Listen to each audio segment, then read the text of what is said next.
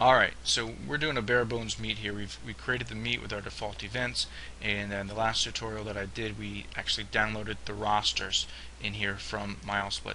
So we have here is we have teams and we have athletes, but these athletes are not in any events.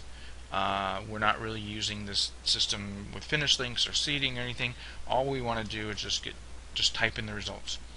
Just as if you'd use an Excel spreadsheet or paper or something else. You're just running a small meet. You just want to get down to business and just type it in. That's not a problem. All we got to do is go to the Events tab. We select the event that we're going to do, and guess what? You can just start typing here. So if I just type in J, you'll see it does my autocomplete, and I can just put in my person. It's going to put in the team automatically. I can go over here. I can type in the time. So type in 10:08:09.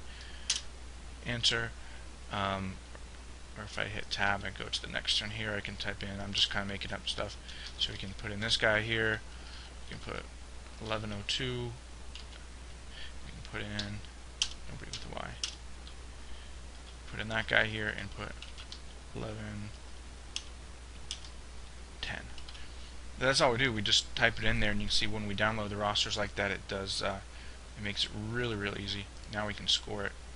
Sorry, YouTube. So I just click score. You see it scores it. So now if I do my results, you're going to see there's results with my team scores. It doesn't get easier than this. This is what makes RaceTab so great.